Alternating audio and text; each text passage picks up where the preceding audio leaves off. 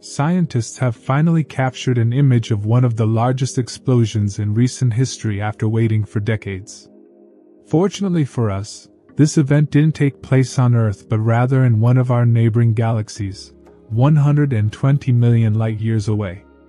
The event is known as a supernova, and for a long time, experts had limited knowledge about it because they had never witnessed one in real time.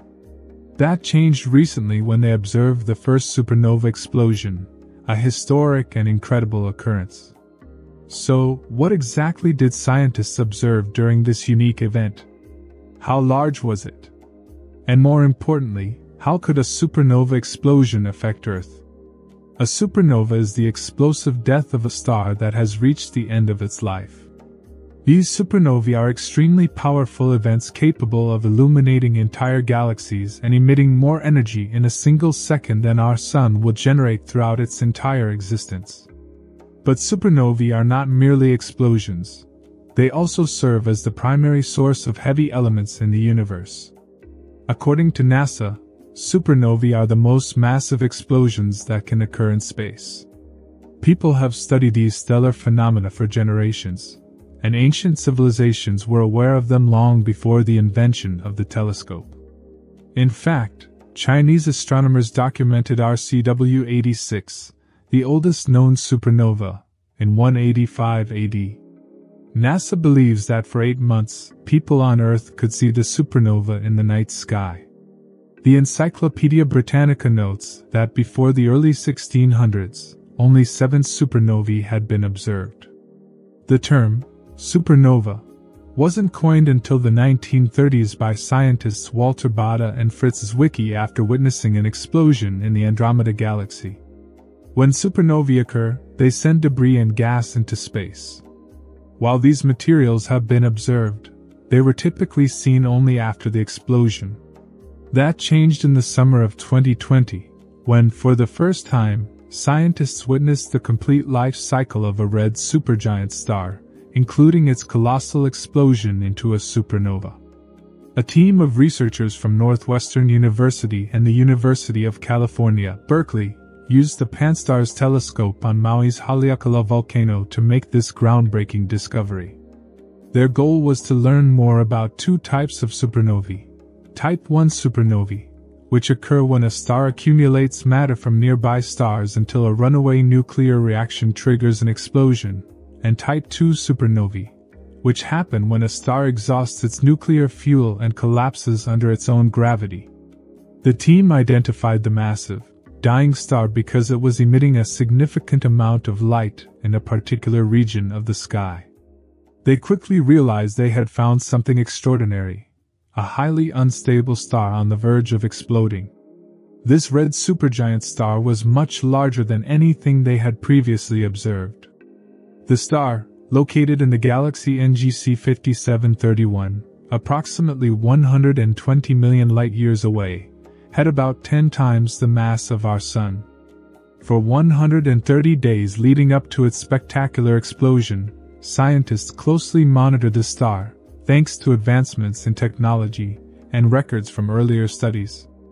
This unprecedented observation allowed researchers to witness the final months of a star's life and its ultimate destruction. The researchers carefully examined the star's surroundings, analyzing how it behaved in its last days and studying the specifics of the supernova. As a result, astronomers now have a much clearer understanding of the processes leading up to a supernova, a cosmic event that had long been shrouded in mystery.